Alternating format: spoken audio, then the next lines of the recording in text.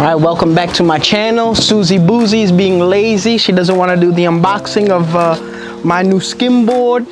So we ordered this skimboard from Exile Skimboards. Sue picked up surfing 2 weeks ago. She can't even get on the board, so I decided to get us a skimboard. That way she'll be able to catch a wave. So we ordered this skimboard from Exile. It's the EX0 model, and it's the large because it has a 190 pound weight capacity, which should be able to hold my weight because, you know, Sue gets jealous when I get a six-pack, so she keeps feeding me because she don't want me to be the better looking one. Okay, so where's my knife? So I got the teal because she was hating on the orange, and we all know the orange looks better. But you know, in America, women are always right. So we got her the teal. So let's take a look.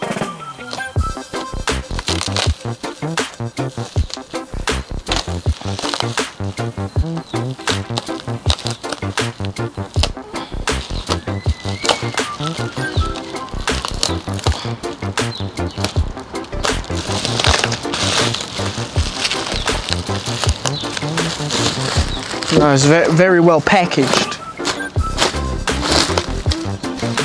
We also went with this model because it's a epoxy polymer and it's glass coated, so it's going to be more resistant against the wear from the sand versus a wood board, which will be sanded down over time. And this one, if the glass gets worn out, you can just refinish it, so it'll last much longer and it's more durable. So this board cost about $250 with shipping included.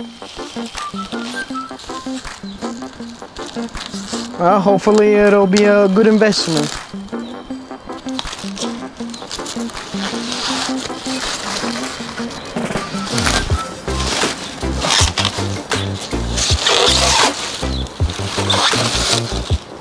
Let's take this knife out of the way.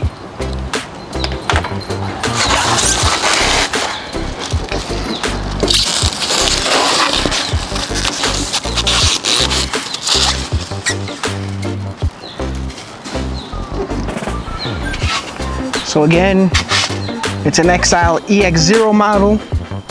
All right, so this is the deck. This is the underside.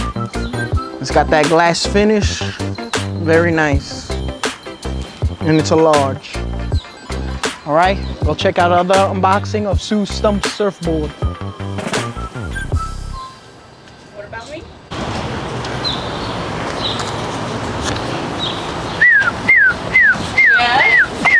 No one's calling you. You're not recording your unboxing?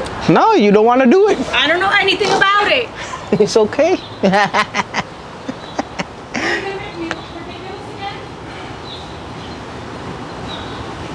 Look, the white, don't put it on the damn cement.